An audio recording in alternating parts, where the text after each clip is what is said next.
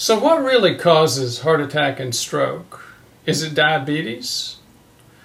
Well, how about sleep apnea or sleep disturbances? How about high blood pressure? Poor diet, obesity, lack of exercise, insulin resistance, dental infections. But this is an important discussion because once we know what causes something, then we know how to prevent it. So let's talk about that in a few minutes and then what we can do with the information we gather from that discussion. This is Ford Brewer with PrevMed, heart attack, stroke, disability, cancer prevention. Prevention takes discipline. Sometimes it's difficult, but it's not nearly as difficult as surgery or like a coronary artery bypass, or even worse, decades of disability like many people have with heart failure or dementia. So let's look at this. This is a slide looking at things from the perspective of someone with type 2 diabetes. As you can see here, they're clearly at risk. Let me get a pen here for a pointer. Folks with type 2 diabetes are clearly at risk for, well, dyslipidemia. That's one of those words that's too big and ostentatious in the medical scientific community. It just means bad. Lipid means fat in the blood. So a bad cholesterol panel, basically. Bad cholesterol panel, and you start getting increased risk for heart attack and stroke. Hypertension, high blood pressure. Again, high blood pressure can cause risk for heart attack and stroke, and obesity does as well. So we know that diabetes causes increased risk for heart attack and stroke. Well, this is looking at it from the perspective of someone with obstructive sleep apnea. You get, with sleep apnea, you get drug-resistant high blood pressure. You get obesity, congestive heart failure, diabetes, coronary artery disease. Before we talk about it, let's just gather a little bit more data and continue to look. Okay. Oh, this is from the perspective of our dental crowds out there. The facts are your mouth talks to your body and your body talks to your mouth. So dental infections set you up for heart attack, stroke, cardiovascular disease. Well, that's true. It's very true. In fact, we don't have enough data yet. A half or more of adults can have inflammation of the gums, and clearly that improving, cleaning up that gum damage has been shown to decrease heart attack and stroke. Even insurance companies, they pay less money. Well, what if you're obese? Again, if you're obese, you got the same things. You've got increased risk for heart attack, heart disease, diabetes, that big word again, dyslipidemia, bad blood cholesterol values, high blood pressure. So who's right? And what's the original insult and injury here? This is another one, looking at it from the perspective of someone with obstructive sleep apnea. Again, is this starting to sound familiar? High blood pressure, atrial fibrillation, diabetes, congestive heart failure, obesity. Again, this is starting to sound like the old Buddhist story about the 6 or 7 blind men with an elephant. They walked up to the elephant. One man felt the trunk and said, "Oh, it's like a snake." Another felt the tail and said, "No, it's like a rope." Another blind man, felt the one of the legs and said, "No, it's like an elephant's like the trunk of a tree." And then there was another one who felt the belly, the side, and the chest and said, "No, an elephant's big and flat like a wall." Then there are other people who, and I've mentioned these in several videos, who are saying, look, All of this is a biological process within our cells. We're losing our ability to make certain key enzymes for, particularly that focus around respiration, cell respiration, and therefore focused around the mitochondria.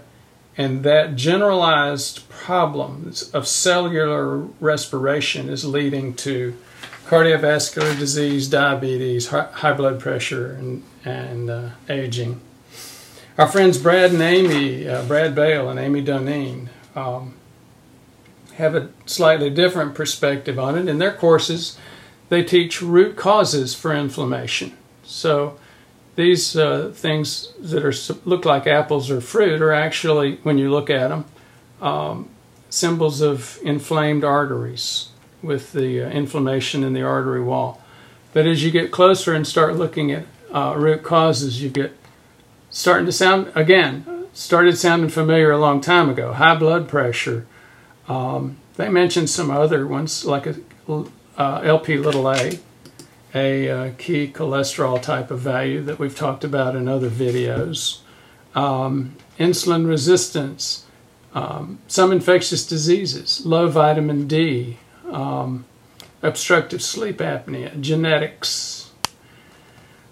So again, what do we make with all this? Who's right? What's the original cause? I don't think that we know that yet. So what do we do about that? Well, there are some very practical things that we still need to do. We know that these things are correlated. There are some practical things from a patient perspective and from a provider perspective. For example, we know that keeping our gums clean, good dental hygiene, is a major improvement in risk for cardiovascular disease. We know that weight loss to an appropriate BMI between 20 and 25 is creates major improvement in cardiovascular risk. Eating the right food. So there are a lot of things that we know improve all of these different risk factors for heart attack and disease. I've got an example of some things that are a little bit more subtle. They're important for providers, docs, and the healthcare team, but they're also important for a lot of patients too. And that has to do with insulin resistance and specific types of beta blockers and high blood pressure medications. Let's talk about those for just a second. Angiotensin converting inhibitors, ACE inhibitors. Remember we've talked about ramipril, lisinopril before. One thing we've talked about is that ACE inhibitors do decrease inflammation.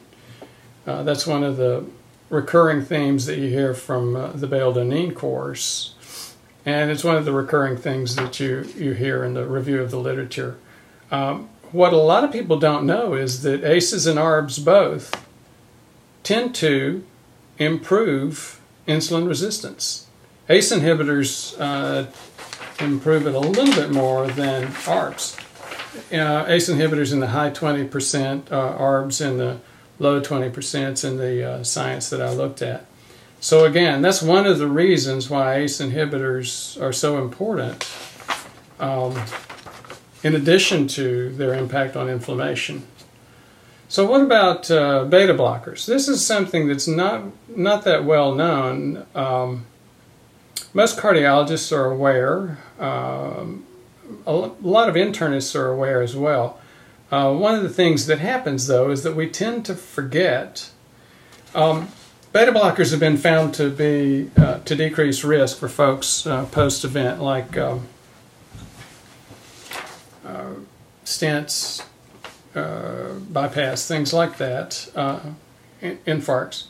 So most of our patients that are post-event come in on beta blockers. However, a lot of them come in on Toprol, Toprol XL. In other words, the basic entry-level beta blocker, metoprolol. But as you see here, there is a significant difference in insulin resistance between carvedilol, or Coreg, and metoprolol.